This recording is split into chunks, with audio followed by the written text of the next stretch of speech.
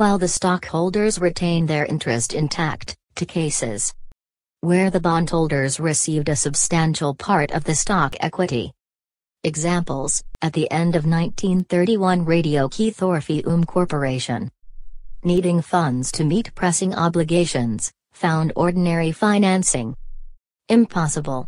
The stockholders ratified a plan under which in effect they surrendered 75% of their stock interest, which was given in turn as a bonus to those who supplied the $11,600,000 required by purchasing debenture notes.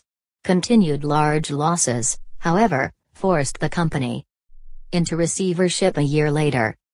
In 1933, Fox Film Corporation effected a recapitalization of the same